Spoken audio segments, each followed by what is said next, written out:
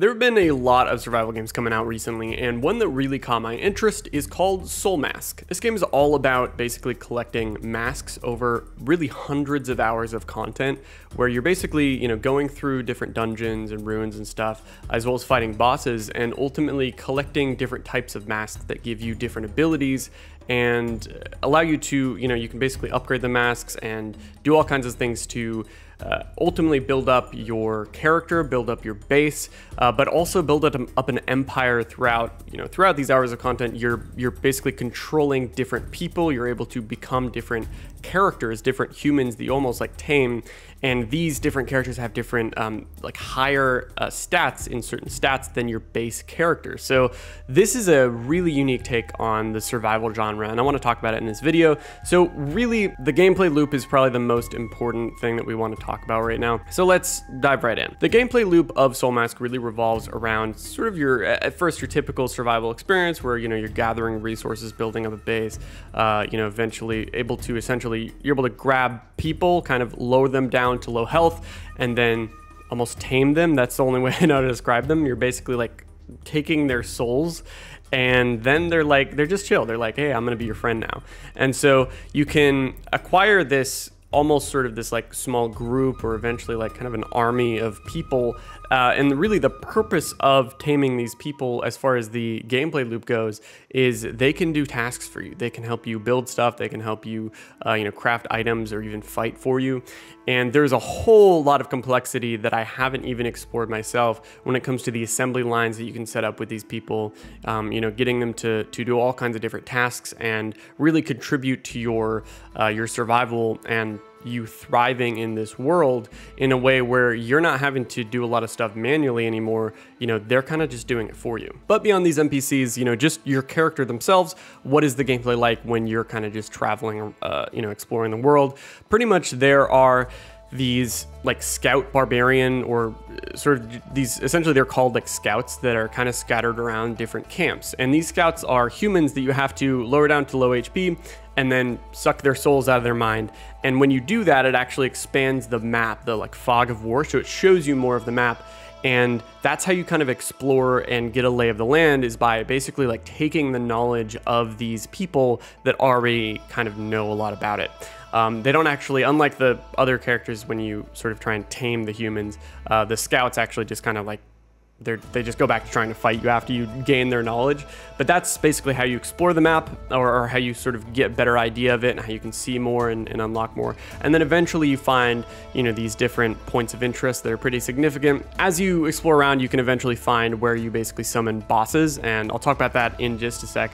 But the bosses are a central thing to allowing you to get, I think, like keys and stuff to head into different locations, such as the pyramids, to basically discover and explore and find more masks. And that is, again, like the central sort of purpose. Is it's very grindy and focused on kind of, okay, let's gather all these masks and then deck them out in these like mask skill trees, which you can see here, which is basically like a whole knowledge tree of like different abilities and passives and all kinds of different things that improve your masks. And each one of these masks has different things that you can sort of fill out. So there's definitely a lot of content here for people to be playing with. And that's basically the gameplay loop of Soulmask, more or less. You're exploring the map, gathering, building your bases, gathering stuff, gathering people as well, and, allowing your kind of empire to expand as you're trying to explore and master this world, and the world of Soulmask. Again, the whole sort of tribe system is very important when it comes to the game.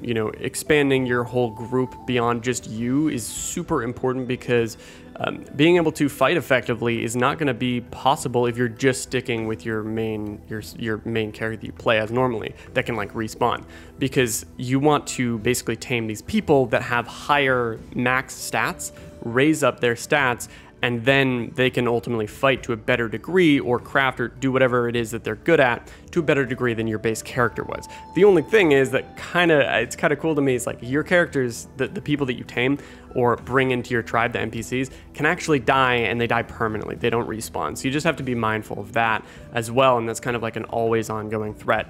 And the game is really mainly meant to be played in PvE. That's kind of like how it was designed around. PvP is still certainly there, But it's mainly a PvE type game that's really focused on, you know, if you don't have friends, these NPCs, maybe they can't be your friends, but they can certainly be valuable assets to you that would almost stand in as friends, or at least in what they would be able to do. But speaking of friends, one of the most fun activities for me when I was playing Soulmask with my buddies was actually just fighting and combat in general.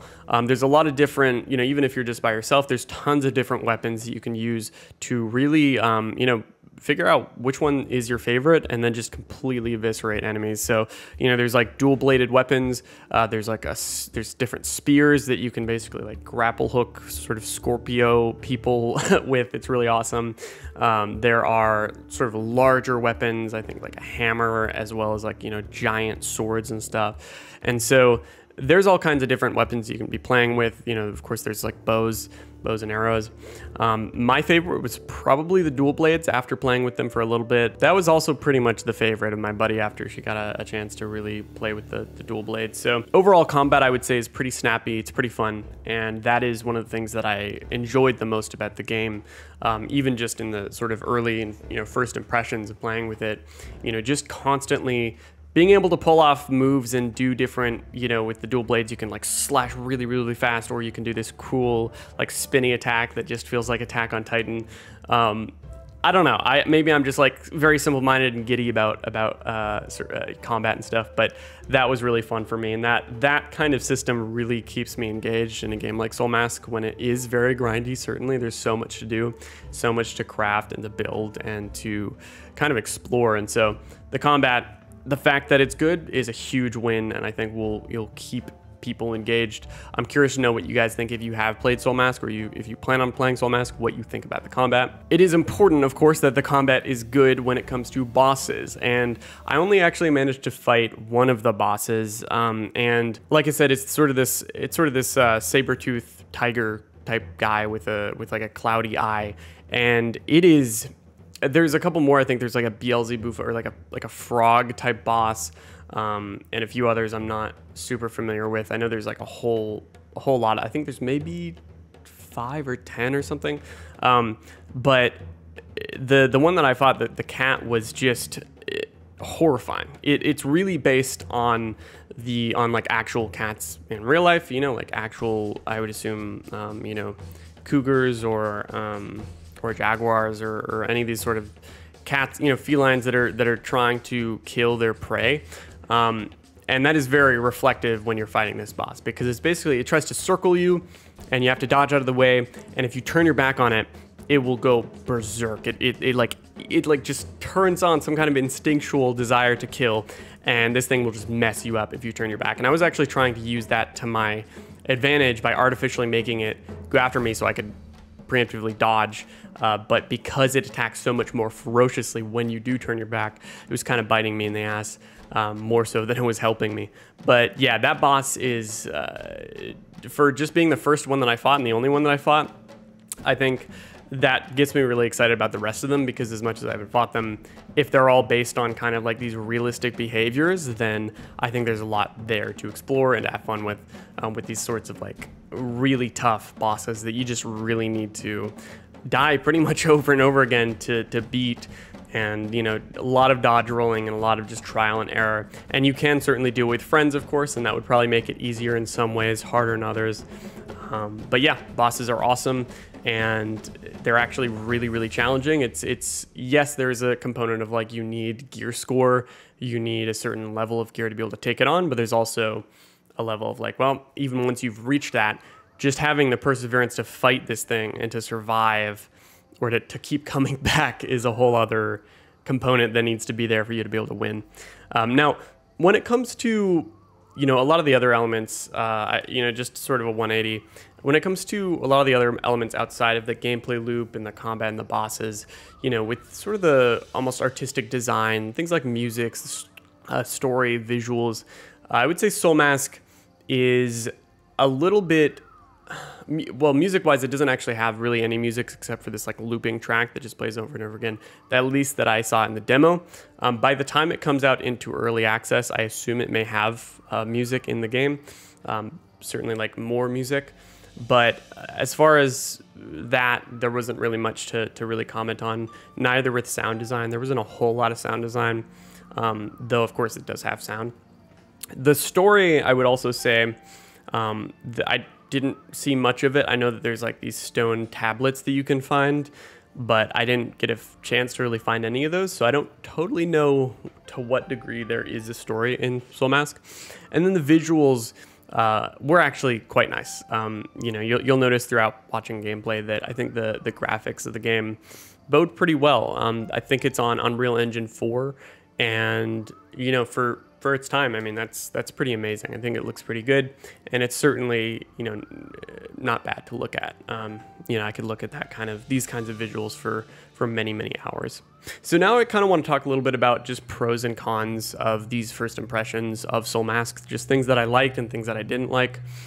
So some of the pros, really, you know, cool concept for the tribe system. Recruiting people is very unique, and I haven't really played any games, I don't think ever before, any survival games where you're like recruiting human NPCs. That was really awesome.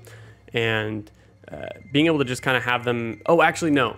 Well, okay, no. I have played other survival games where you can do that, but setting them on specific tasks is not something I've ever like been able to do just in this type of game. So that was really cool, very unique, and you know, knowing that there's so much more you can do with them that I didn't even get to, like with assembly lines and having them craft different stuff, is really cool.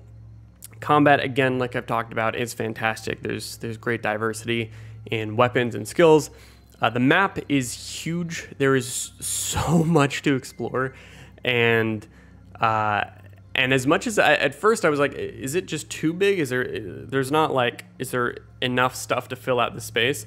But as I started to explore, I started to feel like, yeah, actually this is like pretty fittingly big. Maybe it could be a little bit smaller to make the density higher of, you know, different camps and points of interest. But generally, it felt pretty balanced, and I really liked just how vast and immersive it was in that sense.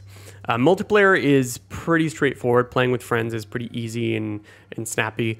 You know, to join tribes, you pretty much just like do it in this menu, and then you can just find each other pretty quickly. There was one thing I noticed: the icons for different items are very good. They fit together pretty well. There's kind of this cohesive, visually pleasing art style when it comes to what you might call like the sprites or just the icons for different items, for, you know, wood, thatch, fiber, weapons, etc. Really liked a lot of those. The graphics are, again, nice. Nighttime isn't too dark, so kind of the visibility of the game, again, being able to like actually see at night isn't too bad, especially because, you know, there's torches and stuff. So I thought that there was a good balance there, and I also really liked the look of the armor. I only got to play with 2 or 3 types of different armor, but what I had seen looked good. You know, I always like when there's sort of this, you know, when I'm able to deck my character out in certain gear and I'm like happy with how they look, you know, it doesn't look too goofy. So when it comes to cons, I would say building can be a little finicky. It feels very, a little bit like an ancient kind of building system. I would appreciate if there's more cohesion when it comes to picking different building pieces and being able to build quickly, and build really like what you want. NPCs don't seem to repair their own tools when they break as well, so if they break their weapons, it seems like they just can't actually get back to tasks. Could be wrong on that. I could have just not figured out how to do it, but that was just what I had noticed. And then one of the biggest cons, I would say, for me, as well as just like worrying about for other players, is that there's a lot of information. I think that it can be very overwhelming for new players. You know, there's so much to do, to craft, so much that you can explore, and there's just a lot there. I know for my brain, I was just like, whoa, this is like a lot. This is like a little overwhelming. There's so much I'm looking at here. So I think that, you know, helping to ease players along would go such a long way in actually like helping them better understand the game. You know, so that's definitely like a challenge, because when you have so much information, like how do you communicate this to the player in sort of in a more like to where you're moving them along fast enough to where they don't get bored, but also like not overloading them with tons of information.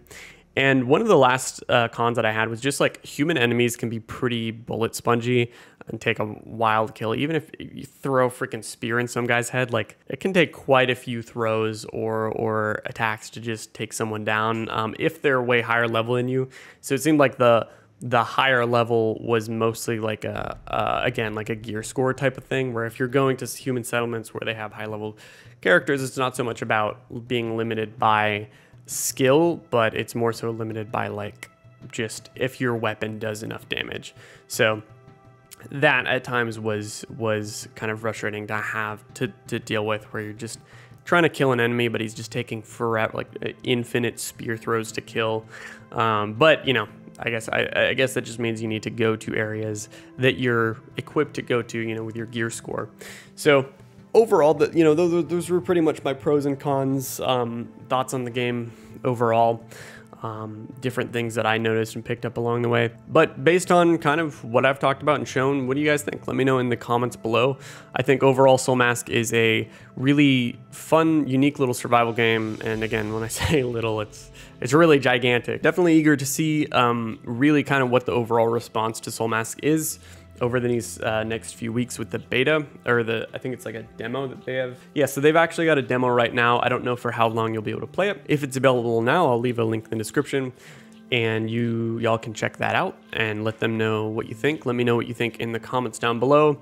I believe it's gonna release into early access in the coming, just over the summer. So really do keep an eye on this one.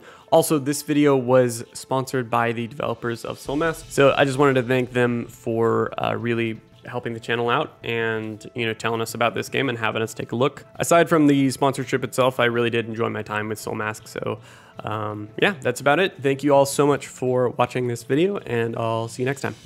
Bye everyone.